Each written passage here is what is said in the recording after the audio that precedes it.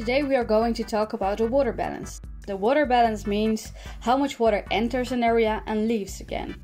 An area can get water in three ways. The first way is by precipitation. Of course, especially in the Netherlands, we have a lot of precipitation.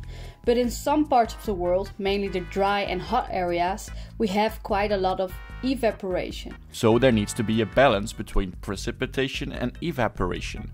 If there is more evaporation than precipitation, eventually the place will run out of water. If there is more precipitation than evaporation, the place will have more water. This is what we call the useful precipitation.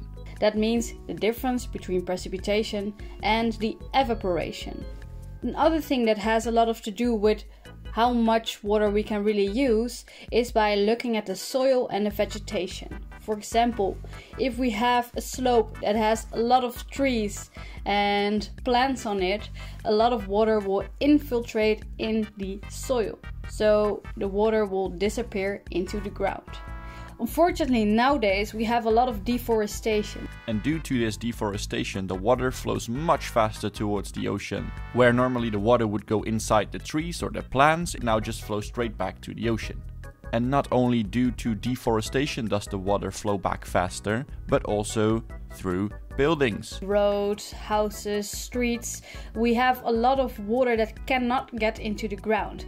A second way of receiving water in a location is through rivers. If a place is connected to a river or another stream or underground water, the place can get water. If this is a location in the lower course, of course you get all the water from the upper and middle course as well. So a place in the lower course, such as the Netherlands, will receive a lot of water through rivers, such as the Rhine and the Maas. These are all rivers coming from the higher parts of Europe, in the Alps, where all the water collects. The last way we get water from is through the supply of fossil water. This is also called old water. The name for it is an aquifer. An aquifer is a layer with water underneath the surface.